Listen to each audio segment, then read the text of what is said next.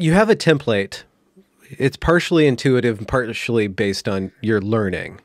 I think that there's both going on. I don't know to what extent you're aware which is which, but you're obviously very well studied, but you have an artistic sentiment. And I think that your storytelling in the moment, making sense out of any given set of phenomena, be it a TV show from Disney to a racy music video, you can just apply this thing, right? Music video. Yeah. I'm referring to something you released yesterday. Yeah, just a recent video, the Montero. Very well done. Very well done. So it seems like you have a template for a temple that can organize everything else underneath it. So the idea, like the way that I see it, is that the patterns itself, or like the things that I'm pointing to, are not visible. Like they can't really be totally contained. And so it's just that they inform reality. And so the way you can only intuit them, but you can't totally describe them. So the idea is to help. One of the ways that I try to do it is to surprise people with examples that they didn't think were, like you said, I'll find an example from the Bible and then from some stupid music video. And then the fact that I can show you that those two things are talking about the same reality kind of gives you like an intuition of something above it, which is manifesting in these two different things. And so that's kind of, so it's not like, so you could say that the temple, for example, is definitely an image, a cosmic image of everything.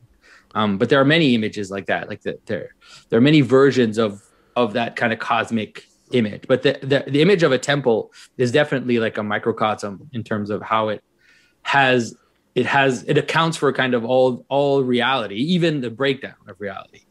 One of the problems with a lot of the systems is that they don't account for the breakdown of the system. Whereas the kind of traditional symbolism actually accounts for the place where systems break down. So the idea of a hierarchy of being means that you also understand that on the edge of that, there are freaks, there are exceptions, there are all these things on the edge. And so it actually, and you can actually help people understand that. Like you can help people understand what the role of the freak is, or what the role of the strange is in kind of a meta system, let's say. Mm-hmm. Whereas when we tend to think of the system, we tend to think of things that are totally contained and that all of it is named. But in the symbolic vision, there's also room for the unnamed and the unnameable, let's say, or the things that escape identification. Yeah. But you do have like one symbol to rule them all. You do keep on pointing to Christ. Yeah. You say it explicitly. Well, I think, the incarnation is definitely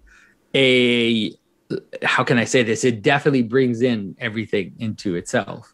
And it does in a way that's very difficult to describe. Even the story itself, it's hard to contain it in your mind when you try to, because Christ contains sometimes these like wild opposites in the same story. And it can kind of, when you look at the story, it kind of can go by you and you don't realize it. But then when you start to attend to it, you realize what's going on in this story. So wait,